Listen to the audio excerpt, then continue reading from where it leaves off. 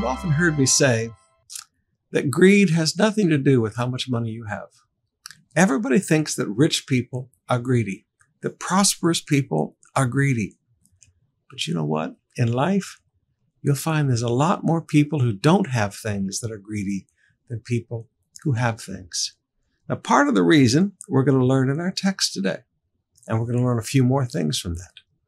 Proverbs chapter 21, verse 26. Some people are always greedy for more, but the godly love to give. The godly love to give.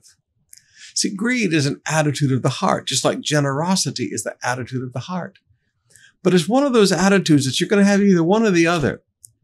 Greed and generosity are not going to exist in the same human heart. So when I look at people and I see them prospering, and somebody says, oh, they're just greedy. No, they're not greedy. Maybe they're good savers. Maybe they're very thrifty. They're very ill accountable, but they're not greedy. Maybe they're good stewards, but they're not greedy. You say, well, how do they prosper? Look at their life. They're givers. They're generous. They help everybody around them. They don't keep everything for themselves. They're generous.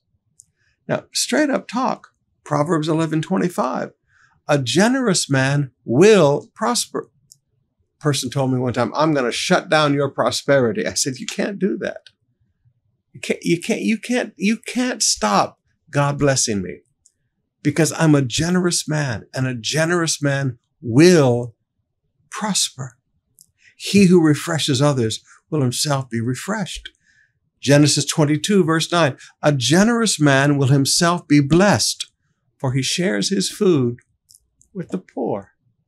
Now, beloved, if you're concerned about ever being greedy, and you're concerned that people are accusing you of being greedy, get over all these concerns. Just learn to be generous. Learn to help people. When you see a need, help people. What in the world is money good for if you can't help people? Just learn to be generous on every occasion. Every time you see an opportunity to bless somebody, bless them. Greed will never have a place in your heart if you'll be generous. And being generous will bring more blessings to your life.